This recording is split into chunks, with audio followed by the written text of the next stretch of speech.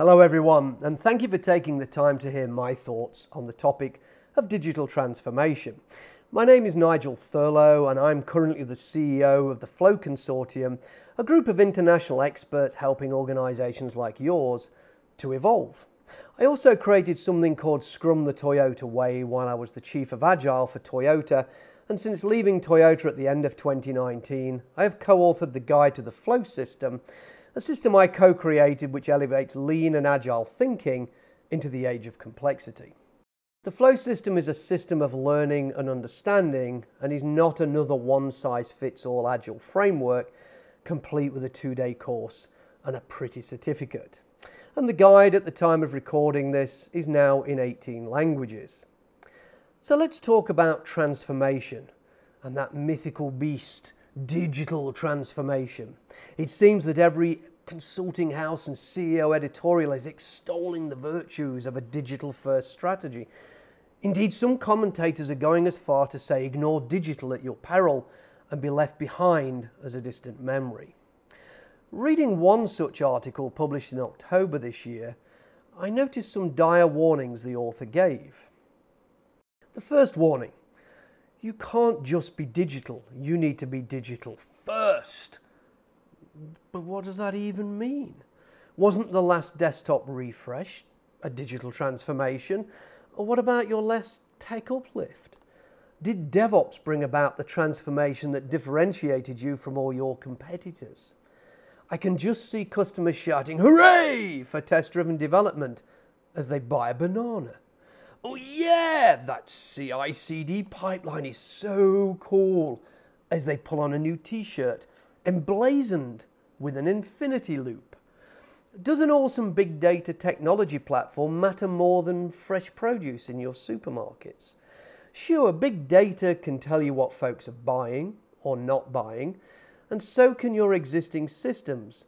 But are you really going to have Robbie the robot greeting your shoppers, quizzing them all about the quality of their produce?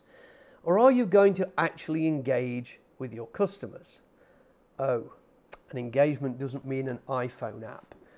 If your business is an online retailer, then of course digital technologies and how you ethically leverage them are critical to your success. But is this obsession to digitize your entire organization and its products and services essential to your survival? Or is it just the latest fad to extract your annual budgets? Y2K, anyone? Every 2 to 3 years, the big consulting houses announce the latest critical evolution in business as they encourage investment in the latest technology stack or new trend as they seek to sustain their own reason to exist. But is all this just marketing guff? I've been around this IT stuff for some time, and I remember when just-in-time was the latest fad, as the West discovered how Toyota were making things, and decades later, many of you are still trying to get that right. Since then, there has been a continuous flow of evolutions in must-have tools that will transform your business, with a plethora of vendors lining up to leverage your corporate IT spend with the essential stack of products to enable you to achieve the stated outcomes. Let's first examine what they mean by digital transformation. The dictionary definition for the word transformation is the act or process of changing completely from one thing to another, like you turn a cow into a pair of shoes. So if you're a bank that is truly transforming, we have to ask into what? A supermarket, perhaps? Is this a scene from a movie like The Fly, where we enter some form of transmat beam and emerge from some conversion process, like a butterfly emerging from a pupa? No, of course not. But who knows, we might get there one day when the AI assumes control and determines the value of humans is now limited. The problem is with the word transformation. Are you really just transforming or really just evolving? Or are you simply modernizing, if not just imitating and playing catch-up to your competitors? Thinking about digital transformation again, what that really is modernization. The process of adapting something to modern needs or habits, so as your customers' habits and needs are changing, so does the need for you to keep up, to modernize the way you deliver value to them. Organizations are constantly in a state of flux, so are really evolving. That's the gradual development of something, a process of gradual change. When you adopt some new agile ways of working, you are transitioning as you move from approach or method A to approach or method B. But that's just the process of evolving anyway. To transform into something better is called metamorphosis. Like a caterpillar changes completely into something better. Do you fit that bill? So speaking bluntly, digital transformation is simply modernization of your aging systems, but by buying or building replacements to better serve your customers. But organizational modernization doesn't really sell billable hours as well, so let's call everything transformation. If an organization truly wants to become something new and even greater or better, then that's metamorphosis. I think I'll rebrand myself as an organizational metamorphosis consultant. Don't think it's that silly. Just give it a couple of years and the big five will be offering you something similar. But if you act quickly, I'll give you a discount as an early adopter. The key aspect of digital seems to be the trend to move your systems that are on premises into the cloud. That sounds so cool. Even a bit spooky, doesn't it? The cloud. Do you mean we suspend our equipment from the sky? How could we even do that? Listen, the cloud is nothing new.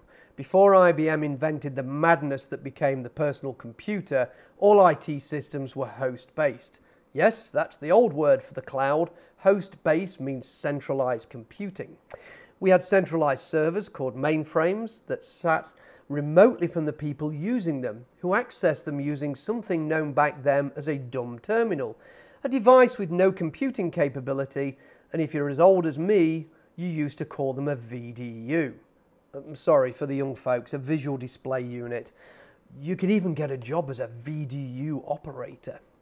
Then IBM gave mere mortals computing capability with the invention of the personal computer, and we moved to distributed computing, where all our data and applications lived wherever the user had their PC. Oh, and of course, we still use mainframes today despite the doomsayers predicting their demise years ago. Think about that as you hear the same end-of-world predictions if you don't get on this digital-first bandwagon. Microsoft then came along and created remote desktop computing, reversing the trend back to where we again had everything centralized on a server and users connecting using something we called a thin client. It wasn't so great, to be honest, so Citrix took the tech and made it workable, well, more or less. So the concept of the cloud, this invisible, mysterious land where magical computing lives, connected by fiber optics and other forms of technical wizardry, has been around for decades. We just decided to rebrand it and to resell it to you as something new. Indeed, Cisco was selling the concept of clouds 20 years ago. The cloud is just a cool way of saying remote data center. Sure, the tech has improved with things like containerization and serverless computing, and of course the speed of communications. But the basic concept is just the same. Put all your computing power in a central location and provide remote access to it. Upgrades and support are centralized, so the cost is lower, and support is easier to perform.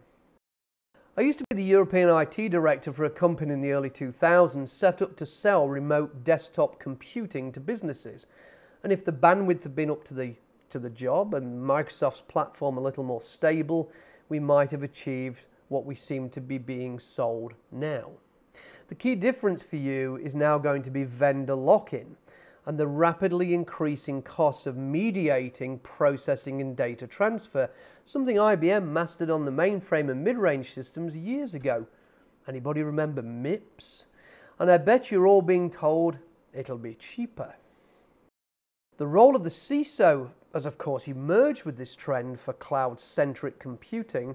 Now we store everything at a reliable, third party, we find ourselves having to invest vast budgets just to make it difficult for anyone to use, just in case bad people find a way to access our systems. Progress indeed. Add your disaster recovery approach, maybe 2 vendors or cloud agnostic, and I bet that's going to be cheap as well. I wonder 6 or 7 years out from now if we'll all be rolling back to on-prem, just like offshore development is trending back onshore with reshoring. I guess time will tell. So if digital isn't just cloud, what exactly is it? Our author adds to their first warning by saying we must practice mindful design. This is the antithesis of what most of you are doing now, which is jamming the airwaves with a constant barrage of marketing ads, emails, texts, and robocalls. Their words. It's also an oxymoron to what you are being sold, which is primary focus and reliance on big data, artificial intelligence, and machine learning to manipulate people's buying habits and their decision making.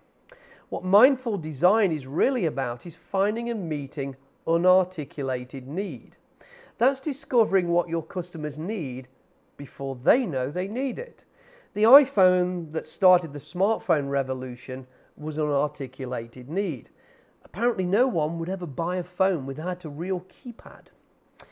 Being more holistic in your products and services and focusing on human-centered design, but please don't go turning design thinking into yet another methodology or framework. That's the antithesis, again, of human-centered design, a process of emergence and discovery and not a linear, predictable approach. In the mid-90s, the late Clayton Christensen published a work on what's called disruptive innovation. Disruptive innovation is an innovation that creates a new market and value network and eventually disrupts an existing market and value network, displacing established market-leading firms, products, and alliances. It also disrupts the notion that firms fail because they don't keep up with technology. Something you are told endlessly by those sales reps trying to close that special end of quarter deal, or better still, the end of year deal with a once-in-lifetime pricing. If you don't transform to digital, you will fail. You must chase technology or die. I've heard this for decades and it's still a load of nonsense. Christensen showed that good firms are usually aware of innovations, but their current business environment prevents them from pursuing those innovations when they first arrive. Often this is because they are not seen as profitable enough at first, and because their development can take scarce resources away from what's called sustaining innovations that are needed to compete against the current competition. In Christensen's terms, a firm's existing value networks place insufficient value on the disruptive innovation to allow its pursuit by that firm. You tend to ignore your people and their ideas while you stick to your annual plan, or worse still, some nonsensical notion known as the 5-year plan. Another trend I've observed is patentathons, where you hold some 24-hour event where everyone submits their ideas. You then patent them, or patent them if you prefer, and then they're shelved for some indeterminate amount of time, denying the original author both the ownership and the creative resources to bring it to realization. I created a simple 2x2 visual to help you see where you are now and where you might want to go, as well as where you should be focusing your investments. Are you disrupting the market with innovations and creating customers out of thin air? Are you perhaps a disrupted imitator? Or should you be content in the imitator or commodity space and leave innovation to the innovators? My own interpretation of Christensen's work is innovation is not disruptive in and by itself. Disruption is creating new sales with existing customers in an established market by disrupting the incumbent companies where they believe the market is tapped out. Tesla showed us how to do this. Commentators of Christensen's work disagree that Tesla were a truly disruptive innovator, but they have created customers where none existed, and they have certainly disrupted the established and incumbent players, and they were a new entrant into the space. Did they innovate or just evolve the technology? Electric cars have been around since the 1800s, as have hybrids. The authors did say disruption describes a process where a smaller company with fewer resources is able to successfully challenge established incumbent business, and Tesla certainly meet that criteria. I categorize these types of organizations as exploiting. Despite all the observers that predict an end to their rise, the trend is still upward and Tesla is still performing. In fact, when you look beneath the surface, Tesla is not a car company at all. They're an energy company. So watch out if you're a fossil fuel-based industry, as Elon is coming. The key is to understand unarticulated need and then to exploit that through innovation and demand creation. The purveyors of digital tools will of course convince you that the only way to do that is buying their platforms and systems. When you allow these entrants to enter your space, you become a disrupted imitator. Are you constantly chasing others for market share, or through acquiring those upstarts who challenge your market dominance? Or are you paying for the technology to enable you to compete? I classify you as responding, and in doing so, you are living in a high-risk and high-cost domain. Unless you can become the disruptor, you will remain the disrupted, and long may you survive. Moving to the imitators, the imitator is typically competing on price. I place Walmart here, and probably to many people's surprise, Apple. Here we find own brand or white label products that imitate the famous brand names, as well as growth through mergers and acquisitions to eliminate the competition and to control markets. I categorize them as sustaining. Price tends to be a key differentiator along with supply and choice. Do you have everything I want in one place at a price I'm willing to pay? Now, stores such as Whole Foods offer a better quality on many items, but typically at a premium price. Choice, not disruption. Choice, not innovation. Looking at Apple, I also see them as a commodity company. When Steve Jobs stood on stage and triggered the collapse of Nokia 5 years to the date of his iPhone unveiling, he was truly disruptive and innovative. He took on the company that had 52% of the global cell phone market and decimated them. He also brought us key innovations such as a touch keypad with gestures and many more. Apple would not be the Apple of today without the iPhone. Nowadays we see them chasing others, imitating the competition and clinging to market share.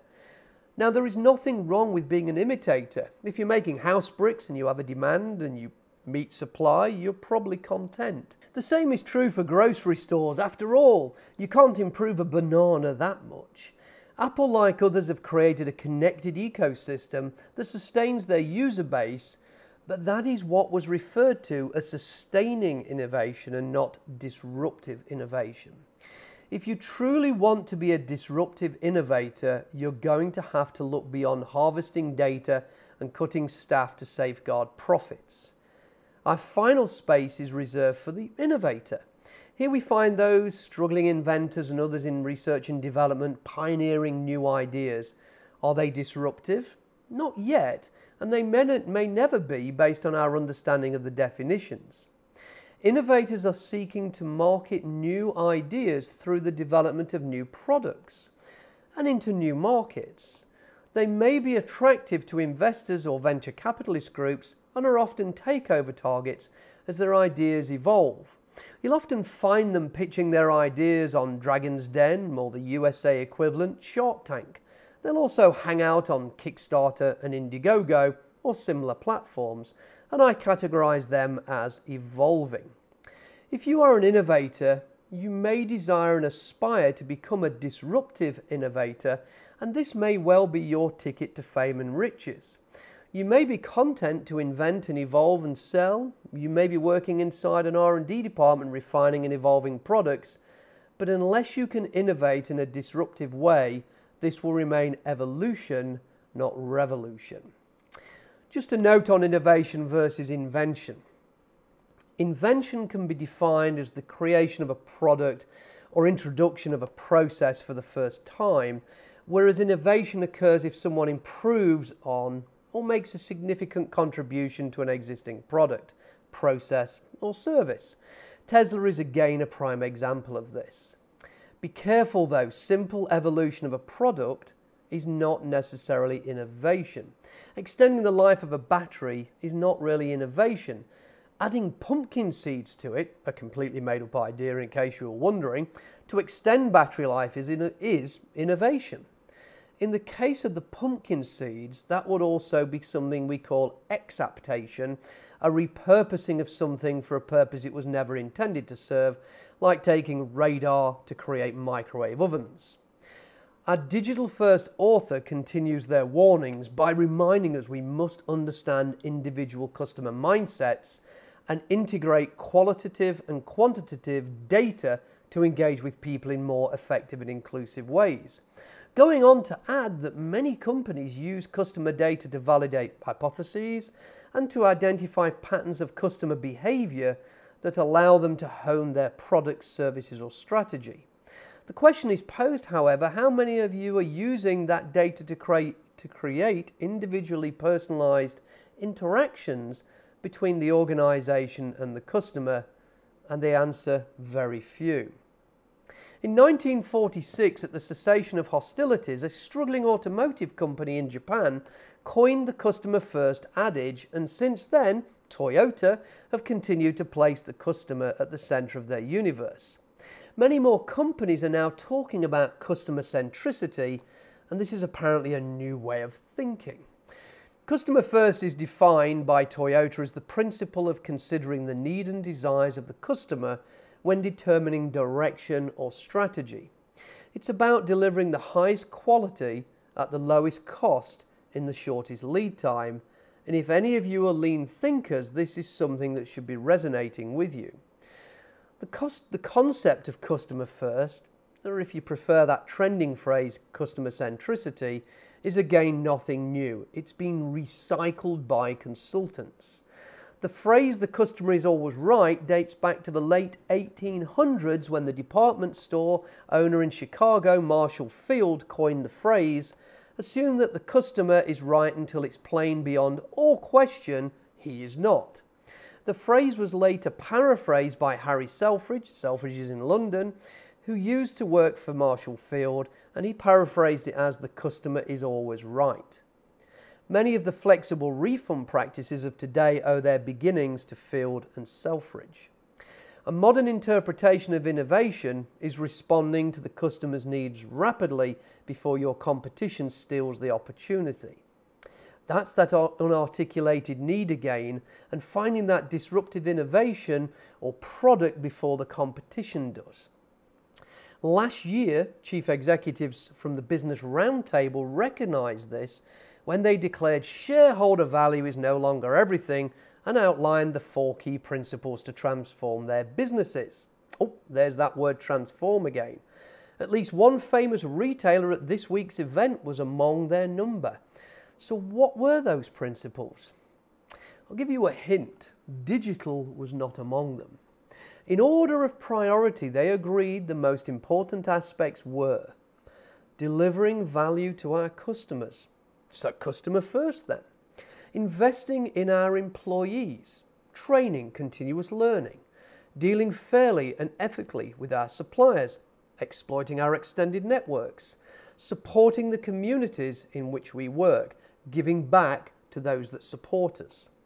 Looking back to my Toyota years and the founding principles of the Toyota production system, we see that they are not dissimilar to those same principles of customer first, respect for humanity, and elimination of waste, otherwise known as non-value added activity.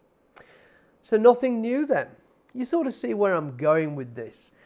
We keep talking about transformation and innovation, but innovation means new ideas, and transformation means changing everything. To truly transform an organization means changing its design, its operating model, and the way you behave. Your organizations are designed in vertical hierarchical structures, often colloquially known or referred to as silos, that are sometimes jealously protected by the executives that lead them. They do not want anything to happen without their consent and will ensure they do not lose any power or control over them. And this behaviour is often driven by company incentive schemes at odds with the delivery of customer value. The challenge with this is that value flows to your customers horizontally across an organisation, which means that we need to remove the barriers to flow, and that means those silos. This means leaders need to be working together as a real team to achieve flow and not competing for bonuses and for control. Value rarely flows vertically, and value is only valuable if someone values your value. That someone is the customer. Transformation is better described as organisational transformation. The what, the why and the how you transform into the right type of organisation to meet the needs and desires of your customer. MIT are currently running courses for executives on digital transformation. And when reading the course, the crux of the course is getting rid of piles of legacy applications and then deciding whether to build it or buy it. Next, it's about recognizing that transforming is an organization is exactly that, an organizational transformation, not just an increase in IT spending. Using a simple but extremely powerful technique from Simon Wardley from the UK, you can solve that first problem rapidly. Want to know how to do that digital modernization? Then use this simple tool. In this simple real-life example, the large financial organisation we ran this exercise with was proposing to spend over $100 million utilising over 1,500 developers to build a huge factory of applications as part of their digital transformation. Here we see their long list of major initiatives. Budgets have been approved and the army of developers have been trained by me on how to use Scrum and other magical incantations to achieve this. Then we took a step back and asked why. We asked them to create a simple value chain and to rank the initiatives in order of value and visibility to their customers. Now remember, an actual customer is a source of revenue. They give you money, and while we love our internal stakeholders and our users dearly, they are generally a cost, not an income. So here we have 15 of the key initiatives for this 1,500 plus strong workforce of outsourced vendor labour. Yes, think about that for a moment. The initiatives are ranked by value to those who give you money, the customer. Let's see what happens when we plot this on a Wardley map. A Wardley map is arranged on a simple X and Y axis. The Y-axis maintains the visualization of visibility and value to the client. Can the client see and is it valuable to them? So here you see those initiatives and only one is directly connected to the customer, number 7. All the rest are either internal systems or systems that support other systems with no human interaction at all. Of course, we need systems so our customer support teams can provide our customers with improved levels of service, assuming you aren't all intending to make everyone talk to some AI bot. Yes, that's right. Keep pressing numbers and never reach a human because we hate you so much. Now, looking along the X-axis, we can see 4 categories: Genesis, custom built, product and rental, all the way to the right where we see commodity and utility. Wow, we had 1,500 plus people gearing up to eat tens of millions of dollars on the equivalent of years of development. Let's go back to the MIT course on digital transformation, and the advice is to outsource as much as makes sense and stop trying to do all this yourself. That's their advice. That does not mean staff augmentation. It means custom off-the-shelf packages, COTS packages, and product rental. If you now look at our map, we see that we have only 5 of those 15 initiatives that should be managed in-house. 2 in Genesis, which is R&D, and 3 in customer built, as there are no commercially available alternatives.